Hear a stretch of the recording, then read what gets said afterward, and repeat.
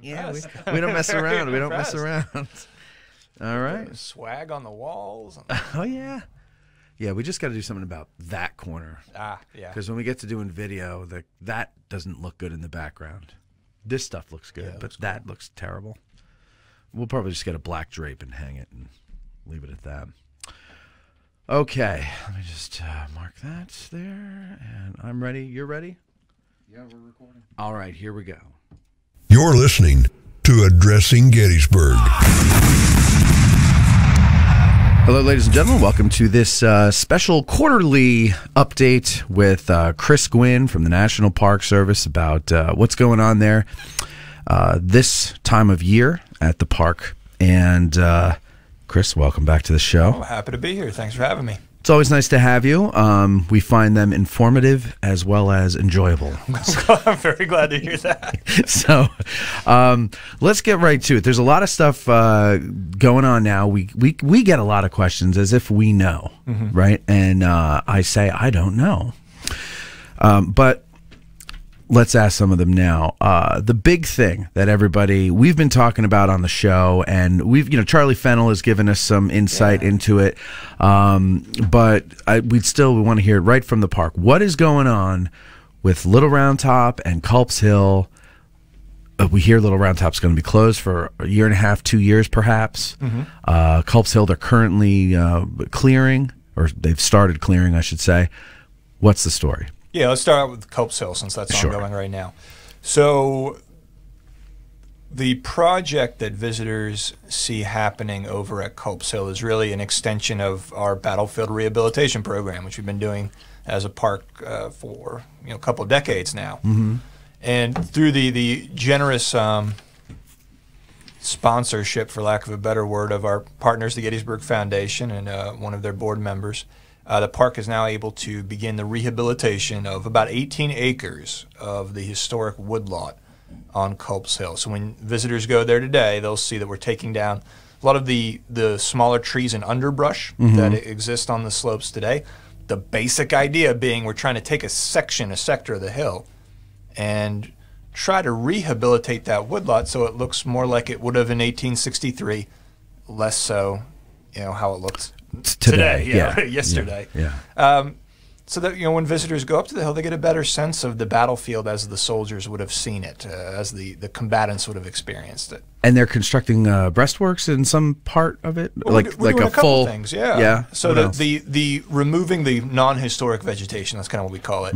That's the big part, and that's what you see happening right now. But there's also an interpretive element that will go along with that, and that involves a couple things: a trail that will take you down to a rock outcropping that appears in a number of Edwin Forbes illustrations. Very famous rock outcropping. We call it Forbes Rocks. So that's part of it, that trail system. There'll be some updated interpretive signage and a trail guide that'll allow you to kind of explore the hill on your own terms, walking the route of the Union Defense Works. And there's a talk about, I guess I'd call it an interpretive field exhibit of potentially constructing a breastwork similar to what the men of the 12th Corps would have built on July 2nd, 1863. Because I think visitors, when they go up today, they see the remnants. Yeah, the mound. The mound. Yeah. That really is not necessarily terribly evocative of what would have actually been on the hill. So hopefully we're going to do a better job of interpreting that. It's just going to be a section, though. It's not going to be the whole thing, right? It'll be a section. Yeah. An interpretive field exhibit is the best way to think about it. It's not going to be on the actual breastworks. It'll be separate from the breastworks. And the best way to think about this is that it's meant to be illustrative, right? So just giving you a sense, okay, this is what it would have looked like. It will not be along the alignment of the original. And basically imagine a museum exhibit except out in the field. Yeah, no, I love this idea. I'm one of these visual learners. Like, I've always needed to see things. But moreover, I need to put myself there. And to go to the grounds is one thing, but to go to the grounds and see them as a soldier would have seen them, or as close to it as we possibly can get, it's just more moving to me, and it helps me understand things even better. So I can't wait for this. How long is this supposed to take?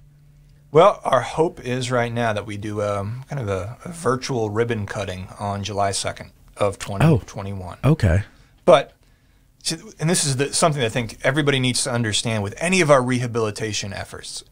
it's got to be something that you go back to and that you take care of and that you sustain over time, because you can go out and you can remove 100 acres of woods and create a field. That field still wants to be 100 acres of woods, though. So if you look at the history of the park here and what we've attempted to do since 1998, one of the big challenges is, we can go out and we can remove trees and we can plant orchards, but you always got to sustain them. You got to take care of them. Right. And so this is a long-term investment.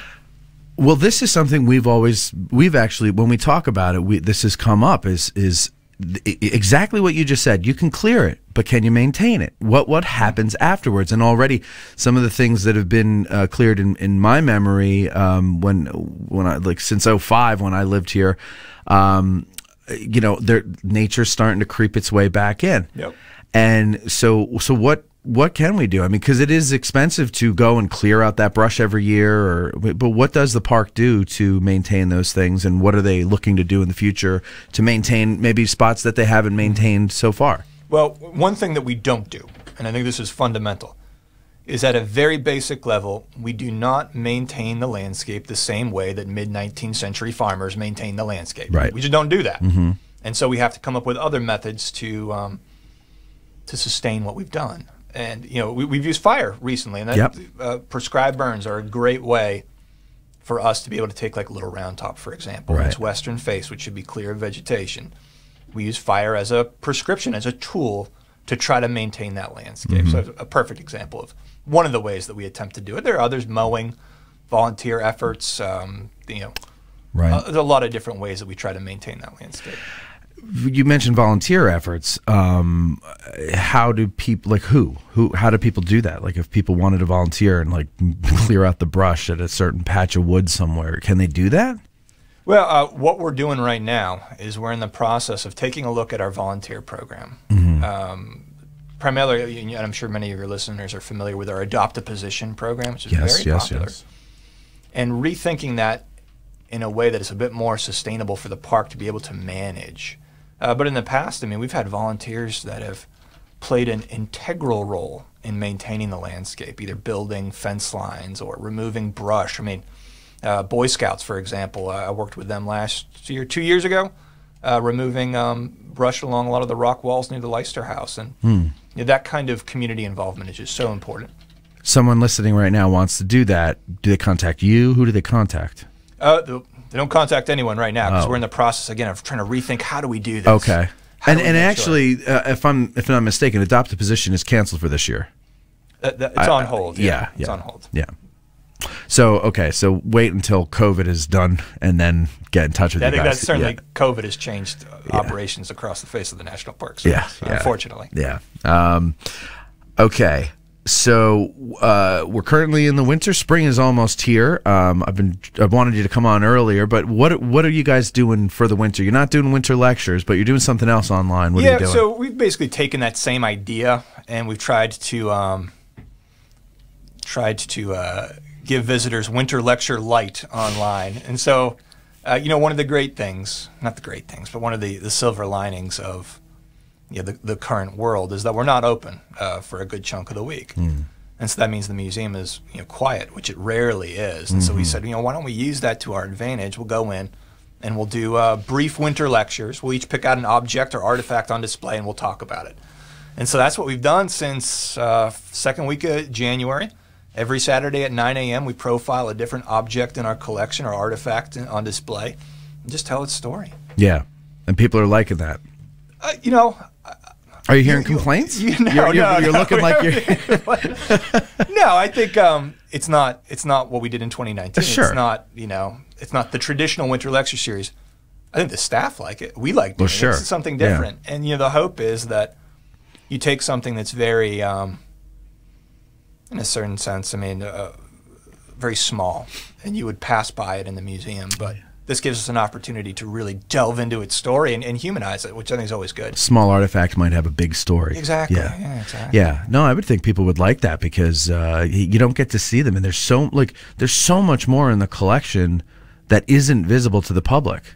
at the visitor center. Oh, absolutely. You know, Absolutely. and so this is a cool way to see some of that stuff that you normally wouldn't be able to see, or you have to wait until it's rotated into the. Yeah, you know, and our hope is people watch it, and then the next time they're walking through the galleries and it's on display, they're like, "Oh, I remember that Kepi from John Hoptack's winter lecture." Yeah, and it's a touchstone then. Yeah. What do you got in store for spring? I'm assuming the Ranger walks aren't coming back this year. Well, I hope they come back. Oh, I hope they come back. Okay. You know, our strategy is to be very cautious, very conservative, and surgical, but with the ultimate hope that we can begin to offer some services, some programs as the months unfold. So I can tell you, in April, May, we're not going to be doing anything. Right. We're focused almost exclusively on being able to offer virtual field trips for students, and we do. Okay. We're going to be doing a ton of those. Okay, because normally they come here, but this year they're not. That's right. Yeah, that's right. And so we've really pivoted to make sure that we're meeting the needs of educators who all of a sudden find themselves in a strange new world and unable to offer a traditional field trip experience. So, I mean, we are maxed out in terms of distance learning through Zoom or Skype, being able to connect with students online, which is wonderful. We're happy to do it. Sure. Our hope, though, is that COVID continues, cases continue to decline, vaccines become more prevalent, that we can slowly begin to resume some of the programs that we love doing and that really fuel us creatively, certainly. I'll tell you, 2020 was so weird. It didn't feel like a year to me. Like, you know what I mean? Like it's like we all just took a break. It's kind of our lost year, yeah. Yeah. and nothing, I didn't feel like I lived in Gettysburg, because there were no Ranger walks, and I like to catch those on Saturdays, whenever I can. And I don't know, it was just a very weird year. But at the end of the day, I still was here at Gettysburg, because that's what kept me sane, was being able to walk around the battlefield. It was a strange year. Very weird in many ways. Yeah, but well, I'm glad to hear though that all is not lost for Ranger walks this year, possibly, because I think people love those, and people ask us about those all the time. Do you know if they're going to do them again? And again, I say I don't know, but that's why we have Chris here. Yeah, and I think obviously the safety of visitors and the safety of staff, they're our primary concerns, and we're not going to do it until we feel reasonably assured that we can conduct these in a safe way. And so, again, my hope is we start off small, but we ramp up as conditions improve. Last year, though, you didn't announce that you were doing anything in particular, but you would have a Ranger kind of roam an area and talk to people, but not say gather round for I have news. Exactly, yeah. So, are you going to continue to do that this year? I think it's really important that when visitors come to the battlefield, they can have the ability to engage, or they see the National Park Service presence. I agree. Either as an interpreter, certainly, or law enforcement officers are always out. But to maintain that kind of informal presence, where I'm not necessarily surrounded by 100 people, during an anniversary walk, but that visitors have an opportunity to interact with the green and gray Ranger. That's really important, so we'll always continue that. But now, if you are able to do interpretive walks where you announce them ahead of time, like I think last year, outdoor group limit was 250 people in Pennsylvania. I believe that's still what we're at right now. Okay. Does the Park Service have its own rules as far as that? Like, do you follow federal law with that, or do you follow the state that you're in? Well, in this case, we follow Pennsylvania state law. Okay.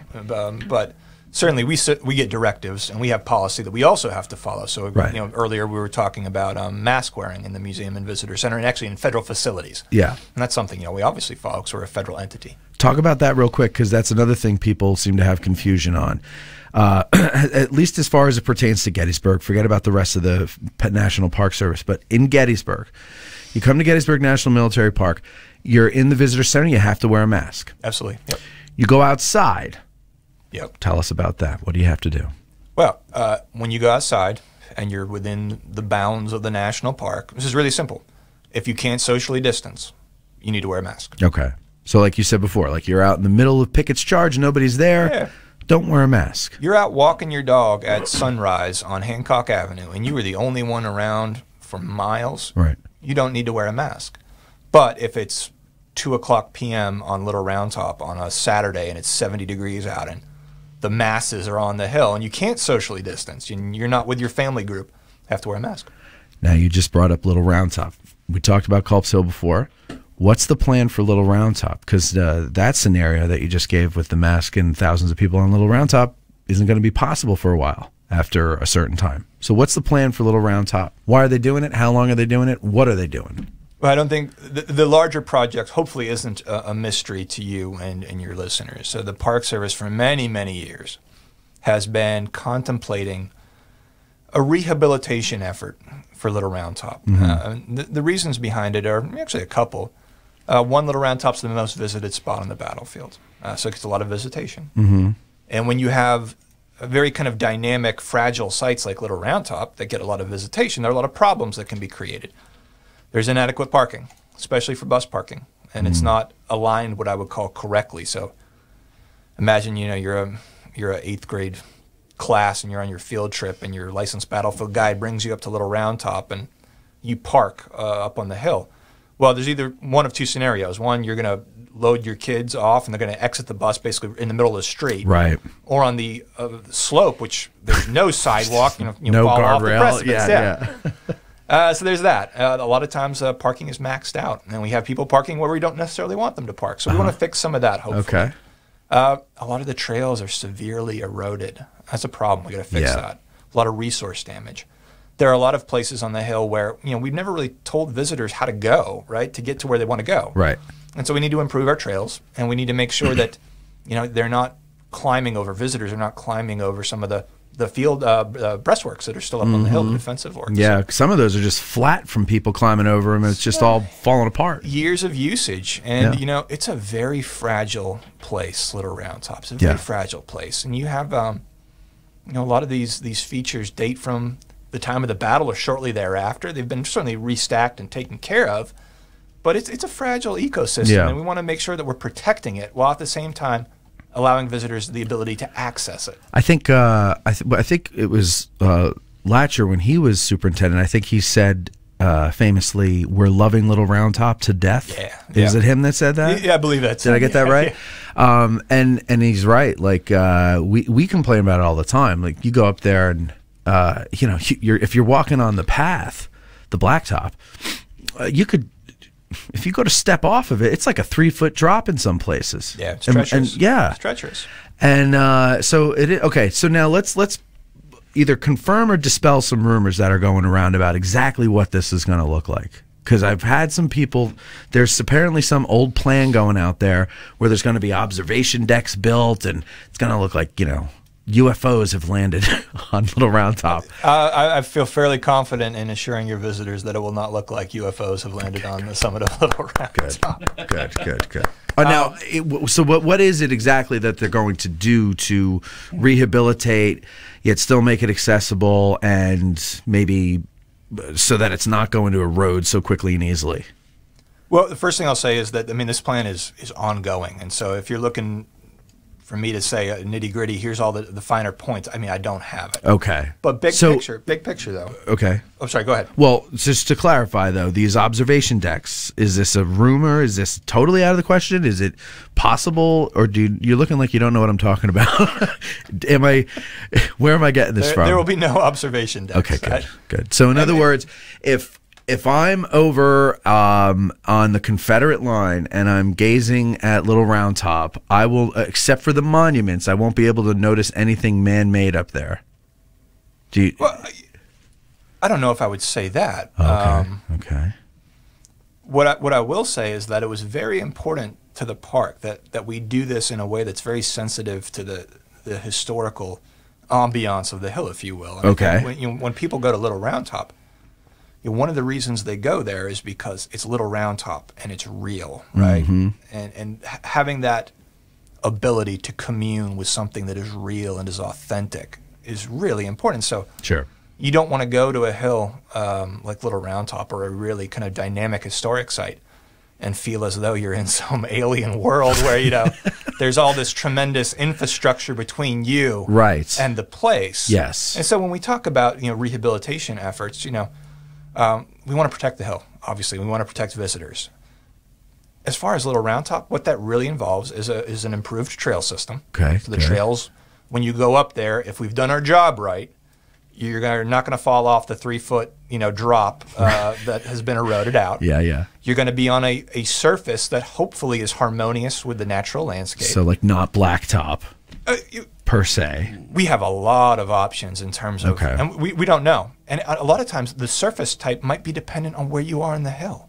So what you encounter at the parking lot is going to be different than what you might be walking down. Makes sense. To go see the 83rd Pennsylvania Monument. Okay. Yeah. So kind of having that hierarchy of trails and experiences. A big thing, and a lot of visitors don't think about this, but providing accessibility for handicapped visitors is really important. Yeah. So in those cases, having a grade that's ADA accessible, obviously it'll have to have some sort of hardened surface on it. Right. To make sure that visitors who have mobility issues can access parts of the hill. That's really important. Sure. And so that's a consideration. We want you to know where the trail ends and where the trail begins. And by that, you're walking along. There's so much damage and erosion up there right now that sometimes the trail just kind of drops off the face of the hill. And so we want to fix those things. Yeah. We want to create gathering areas where if you're a guide or if you're with a group and you want to get off the trail, you can do it in a way that's not going to damage the breastworks that are up there. Okay. Or erode the landscape. So we're talking about, again, creating these little gathering areas, we're calling them. And then, an improved interpretive experience where when you start, there'll be a little orientation area that tells you, okay, this is Little Round Top. This is why it's important.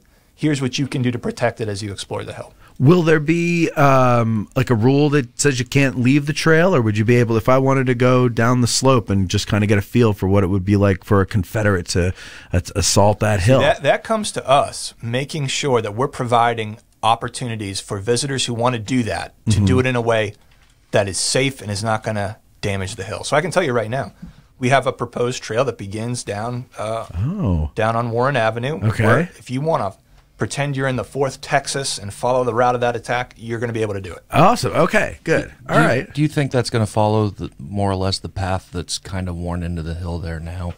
I think it would be very similar to it, with few exceptions. We want to obviously make sure it's laid out correctly so we don't have runoff and things like that. As opposed to just like, basically an ant trail that people have worn out into the and we call them social trails because that's what they are. Yeah. And, one of the big challenges is the 16th Michigan. They dedicated their monument on Little Round Top in the expectation that people would go and read it. Yeah. And we want to provide you with a way to get there so you could go and read it. Yeah. But doing it in a way where you're not climbing over the breastworks that were built the night of July 2nd or the morning of July 3rd, that's an important component of this. Yeah, I think that's probably why I've never actually gone down to their monument. I would just feel bad going off. Same with the 83rd Pennsylvania. Most of those trails down there, they're social trails that have been developed over time because we've never said, here's a safe way to get there. Okay, this is good because I must admit among a lot of the people I hear from were worried that by the time it was finished it was going to be unrecognizable to us, and the organic relationship that we have with Little Round Top today will be gone when this project is over. And it doesn't sound like it. It sounds like it's still going to be possible to get all the things that we love out of it, but it's not going to wash away to the size of a pimple eventually. Like, it's going to stay there. The idea that, and again, we're going to construct the barricades or something up on the hill. No, that's not okay. All right. So you heard it here, ladies and gentlemen. Everybody that's worried, stop worrying. It's going to be fine.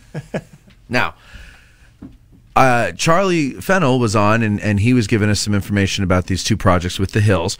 And he presented it as the Culp's Hill one should be done, by summer, by the anniversary, so that they could start a Little Round Top, I guess in the fall, late fall or so, and then that'll be another year and a half or so before that's finished. Is that basically the timeline? Roughly, and we hope the Park Service hopes to provide better communication on this in the weeks coming. You know how the government operates, though. Slowly. The wheels of progress churn slowly. Yes. So we initially were thinking a fall 2021, but that's not hard and fast. So don't hold us. Okay. So don't be surprised if it is in the fall, but that's not definite.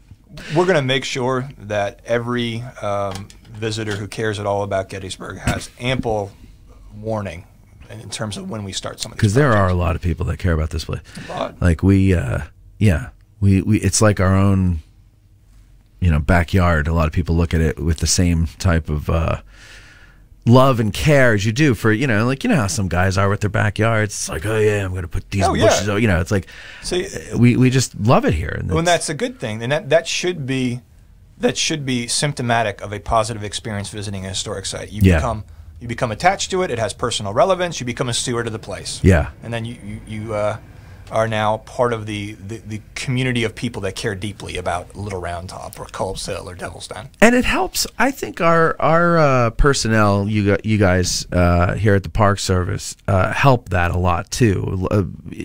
I haven't met one person I dislike. Everybody, everybody's really friendly. They're really nice. They're great with the public, and you could tell that you guys all love this place. And I think that helps. Like, it's not just a job. Like, you actually love it here. Yeah. And you love working here. And I get that sense from everybody that I talk to. And I don't know if that's everywhere, but I know that here, that seems to be that we have like a really cool staff that really loves to be here.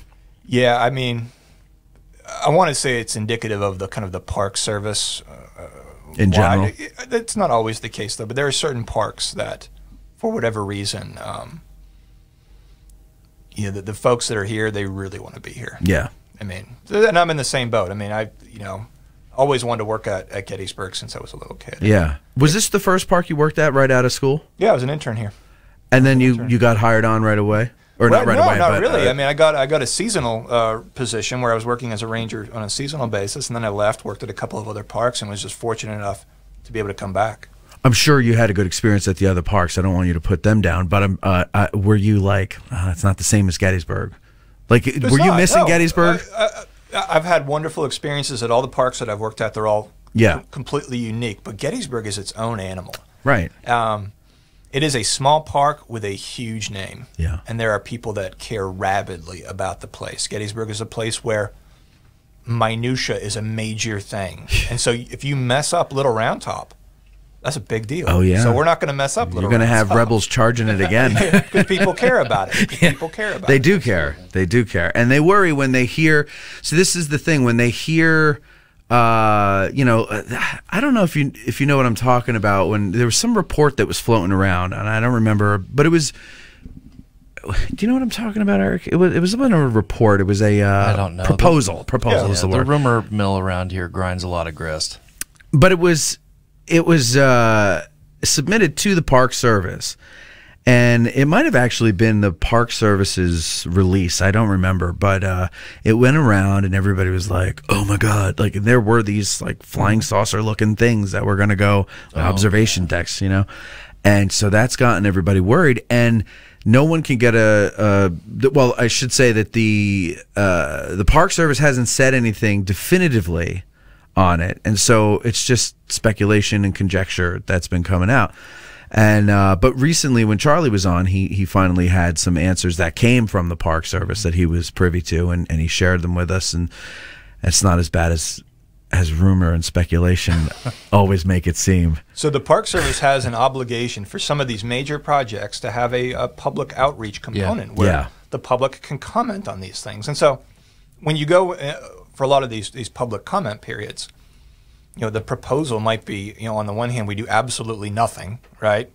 And on the other option might be, we do something incredibly, grandiose. And then usually it's somewhere in the middle that we end up, becomes the preferred option for us. And so we're great at planning and creating documents, and very good. The federal government is very good at creating proposals. I think that might be the thing that the federal government does best. It might be. Is create documents. So back to the clearing and all that stuff over at Culp's Hill. You know how the park lets local farmers use the different fields to plant crops and things, and I've seen horses out at the Rose Farm, and I know that those aren't Park Service horses, and cattle over by Culp's Hill, I believe. I always hear people say, well, it would be great if they would let cattle graze in the woods and just keep the underbrush down. How unrealistic is that? Let's say McPherson's Woods. You barb wire off a couple of sections of it. So there are other parks that have utilized, for example, goats, and we've looked into that as well. the big thing that we always have to be very cognizant of is we work in an archaeologically fragile place. Okay. And that beneath the surface is the archaeological record. Oh, and yeah. whatever we do, we need to be very cognizant that we're not damaging that. And so some things that might sound like really viable ideas, when you bring them out to a delicate landscape, just might not work. So in other words, cattle would be great at clearing the underbrush, but they would also tread upon the land and possibly destroy some stuff there that's of a historical value. Okay, I get that. All right. So there's that answer, ladies and gentlemen. So let's put that to rest. And let's see. I think we've covered everything there. Is there anything that I haven't asked you about that the people should know? Oh, I'm sure we're missing something. But how about the Warfield House? Warfield House. That's wonderful. Yeah. What are you guys planning on doing with that this year, if anything? Well, right now we got to finish the rehabilitation work, and so if you've driven by it recently, you'll notice all the modern portions of the house are removed. The modern tree screen has been removed, and that's huge. Yeah. That's awesome. Yeah. The inside, we still needed to address the interior and figure out, okay, how are we going to treat that? And then we got to provide access to the public. Yeah. So, you know, I am looking forward to a future where the Warfield House becomes a major interpretive site in the park. That'd be awesome. Yeah. There's another one, wasn't there? Yeah. Oh my God. The digital scans of the interior. Right, of the we talked about the 3D that. house tours. Yeah. What's the latest with that? Well, so we did live, a couple. isn't it? We did a couple of homes. Yep, we did the Eisenhower house. We did the Wills house. We did the Bryan farm.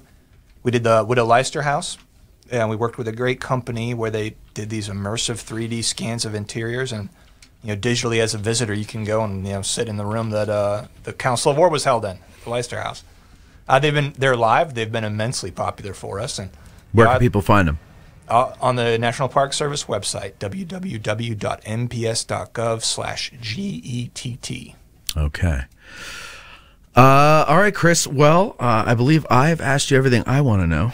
And if anybody wants general information, what's the phone number they can call to the visitor center to get a hold of you guys? Oh, gosh.